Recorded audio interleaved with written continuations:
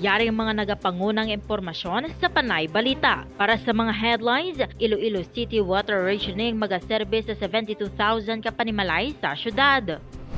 Price freeze ginpatuman sa mga banwa nga nagdeklarar sa State of Calamity bangod sa El Niño pertussis outbreak.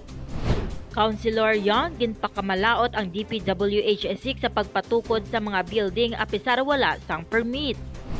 Nagyari ang detalye sang aton mga headlines. Ang uplan bulig tubig sa syudad o kon ang rationing of city procured water nag-umpisa na sang May 15 kag naglabot sa 72,000 households halin sa 180 ka mga barangay sa syudad ang nakabenepisyo. May ara ang tabletop sa Metro Pacific Iloilo Water kag South Balibago Waterworks kag natigayon nga mapatuod ang daloy sang tubig para sa bugos nga implementasyon sa water rationing suno kay Engineer Neil Ravena, head sang General Services Office o GSO. Ang water rationing ginahimo sa ibabaw sa nagapadayon nga pagdistribute sang tubig nga gindonate sa private sector in partnership sa mga voluntary groups.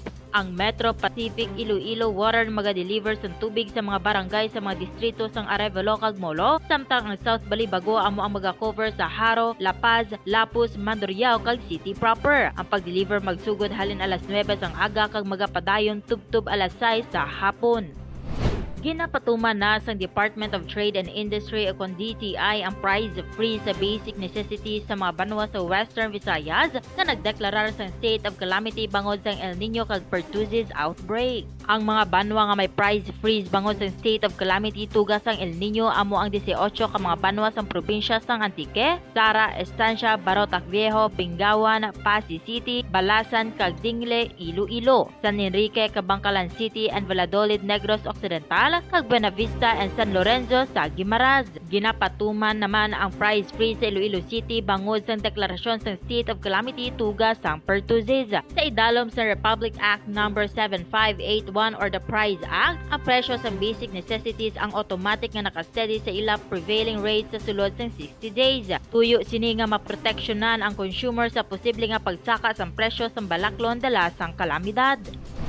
Ginkumpirmar ni Iloilo City Councilor Young nga ang Department of Public Works and Highways o kon DPWH nagapatindog sang pila ka mga government buildings sa syudad nga wala sang required permits. Gin-deny sang City Council ang aplikasyon para sa issuance ng building permit para sa 4.91 million pesos multi-purpose building sa Barangay San Isidro, La Paz. Si Young, Council's Engineering, Construction and Public Works Committee Chairperson, nagsiling nga gin-deny nila ang aplikasyon sa ila session sang bldg bangod nga ang balay natapos na ang konstruksyon. Suno kayang nagunahuna siya sa Office of the Building Officials o kon OBO kung bala ang DPWH 6 may exemption sa building permits kag ginsugid sa iya nga kinahanglanon gid ang ahensya sa pagkuha sa mga permiso. Ginlaragway niya nga amo sini nga practice nga ginahimo sa DPWH sa sulod sa mga dekada bisan pa antes siya nag-assume sa posisyon bilang chair sa Committee sa Engineering, Construction kag Public Works. Sa iya report sa committee, ginsunod ni Councilor Young nga dapat i-impose ang OBO ang mga penalties kag fines sa DPWH 6 tungod sini nga issue.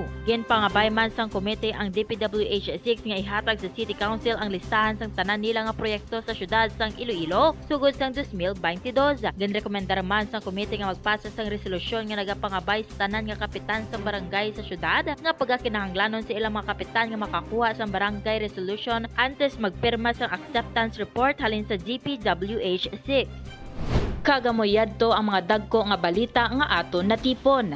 Ini ang inyo ka-PN Mai Ladiao para sa Panay Balita. For more stories, check our website www.panaynews.net. Follow us on Facebook, Instagram, and Twitter, and subscribe to our YouTube channel.